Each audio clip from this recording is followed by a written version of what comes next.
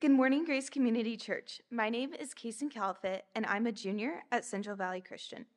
Over spring break, I had the pleasure of going down to the Mount of Olives Children Village in Uruapan, Mexico, and I'm going to share with you a bit about how I saw God working in me and through those around me. This year, I was in the Uruapan town for VBS, and I had the opportunity to be a craft leader. After the Bible story that we acted out each day, I was in charge of coming up with a simple and fun craft to do. The kids enjoyed it, and it was fun to see everyone making something cool despite the language barrier. My highlight for the week was playing with the kids at the orphanage. Playing on the playgrounds and chasing them around playing tag was super fun. I remember having conversations with kids in Spanish, and sometimes my Spanish accent was really bad, so the kids would start laughing and make fun of me. I didn't care because I was laughing with them. It was awesome to see how I could have conversations with them and they could understand me. Another fun part about the trip was when I was digging a ditch for the rainwater to flow into so it didn't flood the road. I was with Steven and some other girls working on the service project, and we were digging out the dirt and making a big dirt pile. While we were doing this, we were all complimenting each other. We were going around and pointing out attributes that made each person stand out in their own special way. Not only did it make the time go by way quicker, because with the warm sun beating down on us, it got tiring, but also made us feel encouraged. I was surrounded by people that I knew cared about me, and I cared about them. Something that challenged me on this trip was the migrant camp. This was my first year going to the migrant camp because I didn't visit when I went last year as a sophomore. Seeing the living conditions that these people were living in made me really emotional. It was hard for me to see how they could be so joyful and yet have so little. I saw some houses being held together with sticks and tarps. I remember at our first stop, kids and mothers were climbing a wall to get over to our group because they knew we had supplies for them. I handed this one mom a pair of shoes and she wouldn't take them. She explained to me that she already had shoes that worked fine for her. Seeing people with so little and not being selfish really made an impact on me. It could have been so easy for those people to take everything, but they knew there were other people that needed it more. At each stop, we ended by praying with everyone who lived in each house. It was amazing to see the faith each person had despite them having close to nothing. It was hard for me to not feel guilty for having so much. In American culture, we have so much, so it was hard to look at those people and not feel sorry for them. But they're so happy and they're so rich in their faith. Throughout this experience, it taught me to be grateful for all that I have, and it was a good reminder to see how God blesses each person differently. When I signed up for this trip back in January, I was pretty pumped. I had been sophomore year, so I felt like I knew what to expect. However, this trip was far better than I ever could have imagined. Maybe the trip didn't go as planned on our first full day. We were supposed to go to the church services in Uruapan and El Cerrillo, but God had other plans. Instead, God dumped rain the whole Sunday so we couldn't drive on the dirt roads. Honestly, that day was so fun. It's a great way to start the trip. Everyone bonding together in the lodge playing cards was truly a sweet moment. It was refreshing to see us all together having a good and relaxing time, and it helped prepare us for the coming week of VBS. I think being flexible is a great quality to have, and it made the trip a lot different from the previous year. At VBS, there was this one mom who brought her son. He was a super sweet little kid. I was talking with his mom, and she was telling me that she was so grateful for the VBS because she knew we were doing great things to further her son's faith. Seeing all the parents advocate for their child's faith was really amazing to me. It made me think of my own parents and all the ways they have helped shape my faith and continue to nurture it. I think that we should all try and look out for all our fellow believers. Checking in on them and praying for them are just a few of the many ways we can look out for each other. For our quiet time devotions each morning, we all read out of the book of Acts. We read about Saul's conversion and how he was a main focal point of the gospel being spread. In Acts 2, all the Jews were wondering why everyone was acting so weird, but it was because there were Christians filled with the Holy Spirit. Peter was able to defend the Christians because he knew the Old Testament so well from what Joel had prophesied. That should encourage us to not only be knowledgeable about the Bible, but also live it out. Live the way Jesus and the other apostles lived their lives. Acts 2:21 says, "But everyone who calls on the name of the Lord will be saved." This seemed like a very fitting verse for this mission trip because not only were we teaching others about God's grace, but we were also reminded of God's love for us no matter where we come from or what our background is. Thank you.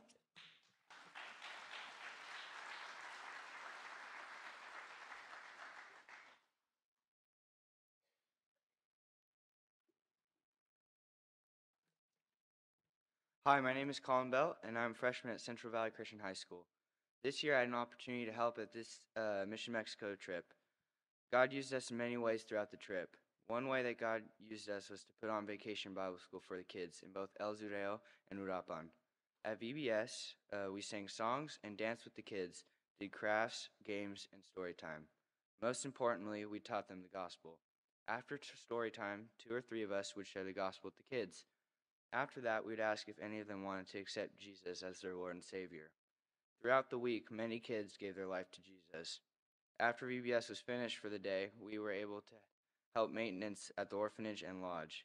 We had the option to weed, help with water control, pour concrete, and many other things. Besides helping with maintenance, we could also play with the kids at the orphanage, which was one of the highlights of the trip for me. Despite the language barrier, I felt we were able to connect with many of the kids, both at VBS and at the orphanage.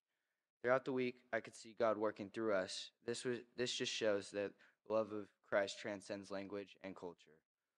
During the trip, the Lord used me and stretched me from the very beginning. One of the things I was most nervous about when going on this trip was having to use my knowledge of Spanish to help translate.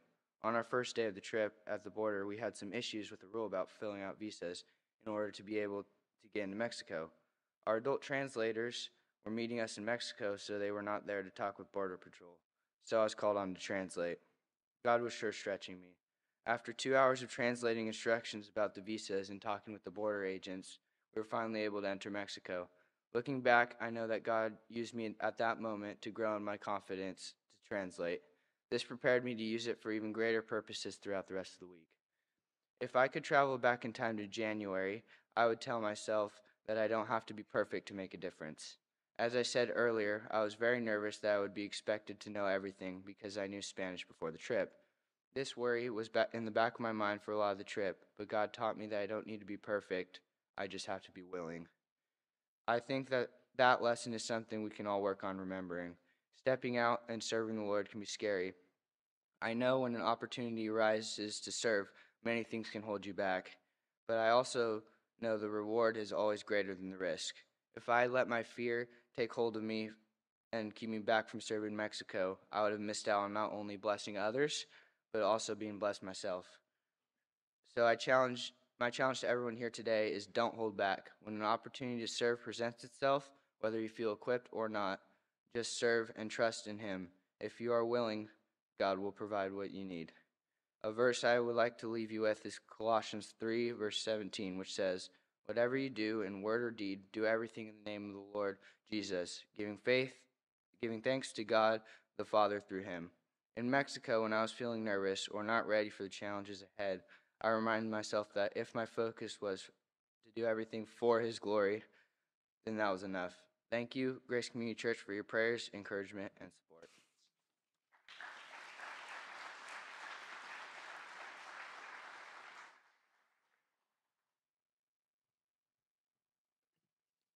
Good morning.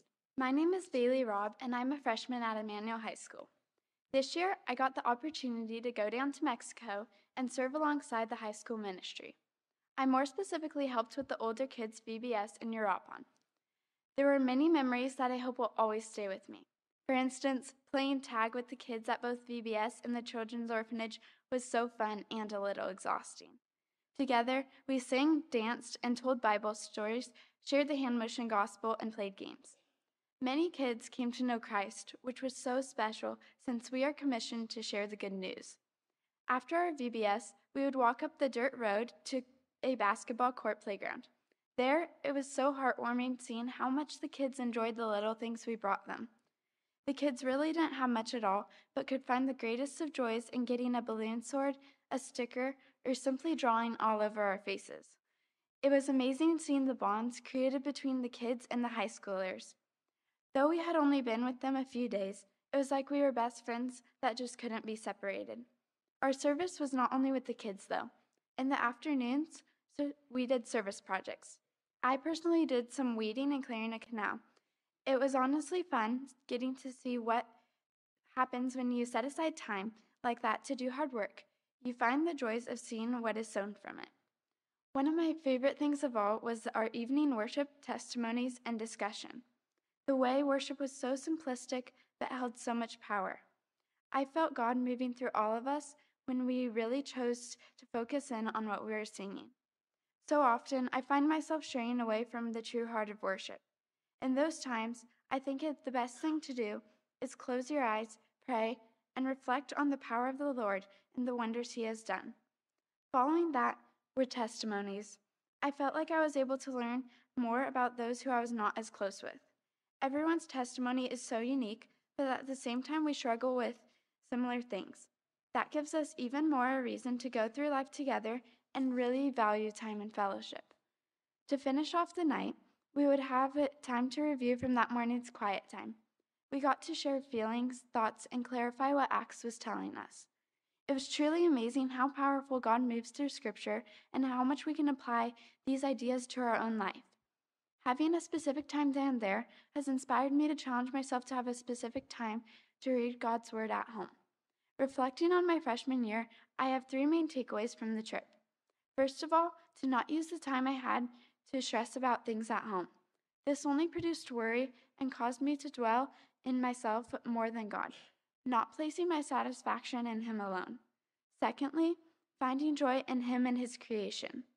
Some of the mornings I would wake up early to run. Though it was tiring going round and round the 10th of a mile loop for 50 minutes, it was beautiful getting to see the sunrise. It was such a great reminder of how often we forget to look around at the little things God places in our life, just like that sunrise. Lastly, I would love to learn more about Spanish and practice and communicate more properly with kids, though hand gestures and lo siento are acceptable. As a church, there are a few ideas I would say have been set upon my heart. 1, to not lose passion. In the Europawn service, Pastor Stephen spoke about how we are united. Together, the Europawn Church and ours both have the same goal, to be the light of the world. It is really important not to lose sight of what God has in store for us. To prevent this from happening, we must stay rooted and firm on the truth, reading our Bibles to grow in relationship with the Lord. Not letting ourselves become stagnant, but instead actively in prayer and the Word. God didn't leave us alone. He has gifted us with an amazing church and wonderful people to grow with. On Sunday, when it was raining and we couldn't drive safely to the churches, the Lord still had a plan. We were able to have fellowship with one another, spending time together as a family in Christ. Throughout this whole experience, I now set my eyes upon God's plan for next year's trip. To close, a few verses I find of high importance in my daily walk are Psalms 1:15-1. It says, "Not to us, Lord, not to us, but to your name be the glory because of your love and faithfulness." And Romans 12:11 that says, "Never be lacking in zeal, but keep your spiritual fervor serving the Lord." We are commanded to serve with a heart of worship because of His love and faithfulness in our lives. I believe the Lord has allowed our church to do that down in Mexico. We wouldn't have been able to do this without Grace Community and all the others who supported us. It was a very impactful trip for the whole team. Thank you so much.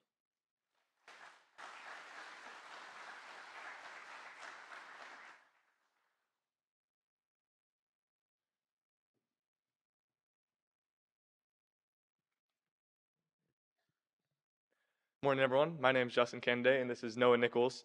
We want to give you a little taste of what evening service looks like at the lodge in Mission, New Mexico. After dinner, we'll go into a time of worship that just has a couple guitars, maybe a piano, and all of our voices. It's a wonderful time to just worship together. After that, we go into a time where each student will take turns giving their testimony, and Stephen will randomly select who goes, and you don't really know when you're going throughout the week. Today, Noah is going to give the testimony he gave at Mission, New Mexico. And normally how that plays out is when you get chosen, you'll walk up to the front, choose someone to say a couple words about you and pray for you, and then you'll give your testimony. So without further ado, I'm going to pray for Noah, and he'll give his testimony. Dear Heavenly Father, I thank you so much for the person Noah is, his willingness to serve, and willingness to come up here and share. I ask that you will speak clearly through him, and that the words he says will be exactly what you want him to say, no more and no less. Thank you. Amen.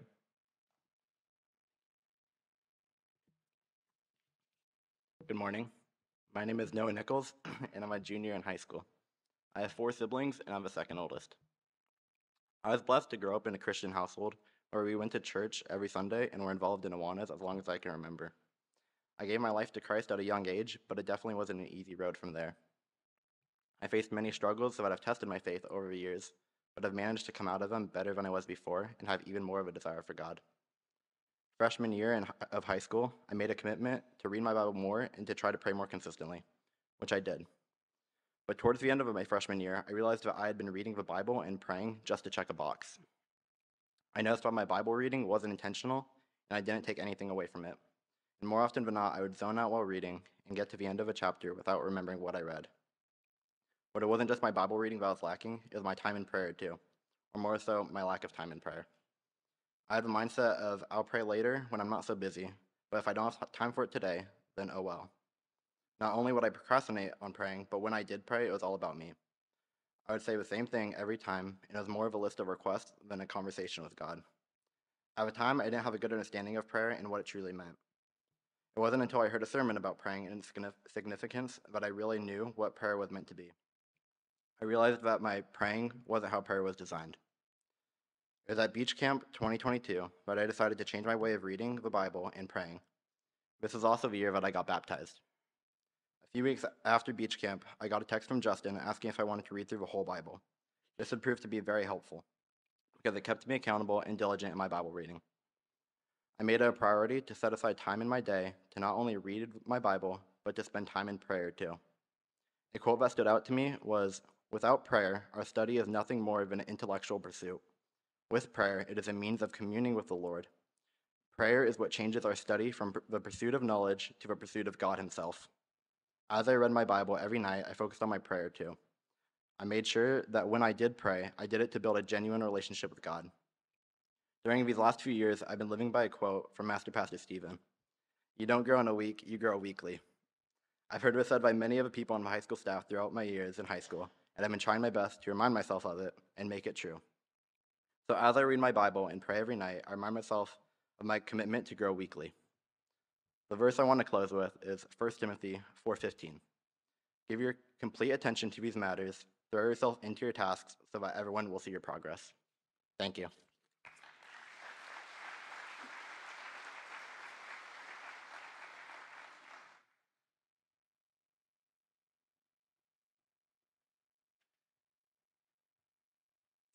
Morning. Thank you, students. Really is a joy to hear their stories and their testimonies about this mission trip and all the ways it impacted them and all the ways that God worked in them and through them. I want to take a minute and just say thank you, Grace Community Church, for making this possible. It truly is without your prayers, your support, all the resources that you donate and give to equip this church, to equip this team. This trip would not happen without you, and so we really are grateful for you. One thing I did want to note as we before we continue any further is that the junior high also was planning to have a service project, a day spent up at Heartland Christian Camp doing service and ministry work for them, preparing them for their summer ministries. That was scheduled for last Saturday, a day that normally would be very beautiful, but as you know, there was this crazy storm that came through. So I got a call from the director a few days before who said, "Hey, weather is it is not going to be favorable on that day," so we postponed that trip for next Saturday. So the junior high ministry will be serving at Heartland next Saturday. So we're sad that they weren't able to have participate in one sense in this service to share some of their stories, but do be encouraged that they are going to do great things up at Heartland next Saturday. I want to briefly share 4 words with you that are really at the heart of our mission trip to Mexico. And as we see it in the New Testament, really, truly what's at the heart of all Christian mission work. Really, everything that we do in Mexico on this mission trip incorporates some, if not all of these words. In our morning quiet time, we are reading through the first 12 chapters of Acts. And so the scriptures that I quote will appropriately come from some of those portions of our reading. The first word is pray. What we see really all throughout the New Testament and really all throughout church history is that prayer is the fuel of missionary work. We recognize and proclaim in prayer our own weakness and our inabilities to do the true work. We recognize God's prayer or God's power, and prayer is the act of asking for God to work and to intervene in ways that really only He can. Throughout Acts, the disciples were often found praying. Acts 2:42 says, "And they devoted themselves to the apostles' teaching and the fellowship, to the breaking of bread, and to the prayers." In Mexico, we stopped every day at lunch to have a time of team prayer. We prayed before every testimony, as you just saw, and every member of the team rallied at least 10 people to serve on the home front as their prayer partners. The prayers of God's people certainly and absolutely were the fuel that accomplished the work. The second word is proclaim. The second thing that we see throughout the work of missionaries is a bold proclamation of the word. This boldness isn't about the volume of your voice, but the confidence in the message. Acts 4:19-20 says, "But Peter and John answered and said to them, whether it's right in the sight of God to listen to you rather than God, make your own judgment, for we cannot stop speaking about what we have seen and heard." Every day in Mexico, students shared Bible stories with the children. After that, other students would present the gospel message, telling the children who God is and how good He is, talking about the plight of sin and the rescue plan of God through Jesus and the way in which we can come into relationship with Him. Students gladly shared their own stories about the work that Jesus had done in their life. The gospel message must be audibly proclaimed, and these students did just that. The third word is serve. Acts 9:36 tells us about an incredible woman of service named Tabitha. It says that she was full of good works and acts of charity. When she died, the local church that she was a part of was crushed because of the intentional way that she cared for others. We proclaim the gospel with our words, but we also do that with our hands. There are physical, tangible needs all around us, and we are supposed to look for ways to meet those needs, and this team did just that. We served every afternoon around the Mount of Olives facility. We cleared weeds and brush. We repaired washed out roads, dug water runoff trenches, hung drywall, and anything else that was needed. I love the quote that Colin said in his testimony when he said, "We don't have to be perfect to serve, just willing." And certainly there were a team of students, by no means perfect, but absolutely willing to work hard and to serve. And the fourth word is love. Believe it or not, the actual word love is actually never found in the book of Acts. Some point out that this silence in the book is actually deafening, that what Luke is doing is demonstrating the love of God and the church through the service and the sacrifice of the believers. And I find this appropriate because we encountered a language barrier, as has already been mentioned. We could tell the people, Te amo, and our students did do that, but more than that, our students showed it. They showed it by letting their face get painted, by playing on the play sets, by playing soccer, by being a part of silly games and making balloon animals, with hugs and piggyback rides. One gentleman, Oscar, who serves at Mount of Olives, he's one of the adults who works there. He was telling me how critically important it was that we had our kids playing with their kids every single day. You see, every afternoon we would be given a variety of tasks, and we would divvy up the team. We would be told that we need 10 kids to help dig trenches, and we would need a certain number to help weeding and all of these things. But the staff at Mount of Olives has always said, and this was part of our how we divided the students up, is that there always needs to be a group of our students playing on the playground with the children from Mount of Olives. And Oscar talked about the painful homes that these children come out of that have no love. And what they need most of all is people who have been changed by the love of Jesus, demonstrating that exact same love towards them. So, Grace Community Church, I just want to say one more time, thank you. Thank you for being an extension of that love. Thank you for being a means through which that love reaches those people in the communities of Uruapan and El Zorrillo. And thank you for equipping us, for praying for us, for allowing us and empowering us to go serve and be a part of this mission. Know that this is absolutely a team effort. This is an all-church effort, and we are so grateful for you to be a part of it. Now, would you pray with me as we close? Gracious Father, we are so grateful for this church. We're so grateful, above all, for Jesus.